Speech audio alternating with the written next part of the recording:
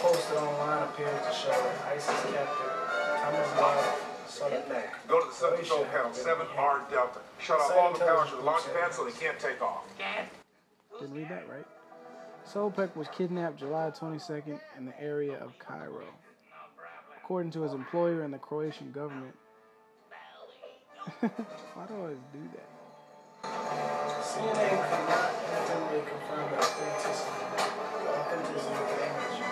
Croatian and Egyptian officials have not confirmed Salopek. Nice to see you again, Kay. In a video distributed online August 5th, a group claiming to be ISIS's branch in the Sinai Peninsula threatened to kill Salopek if Egypt didn't release female Muslim prisoners in 48 hours. Kneeling in a jumpsuit in front of a masked, knife-holding man in camouflage, the hostage identified himself as Salopek and read from a paper saying he was captured July 22nd and worked for a French geoscience firm.